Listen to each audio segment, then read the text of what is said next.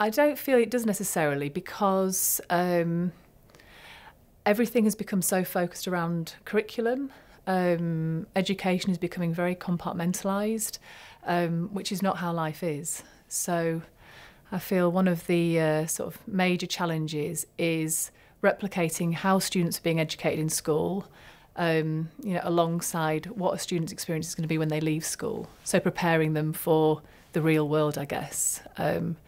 And it feels to me that this kind of obsession with curriculum is taking that away from students. I think it's all about really opening content up for students. So, ultimately, the best way for students to learn is through shared experience, I believe. So, digitisation can obviously connect up students across the UK, students across the world. So, I think it's through sort of shared experience and shared stories.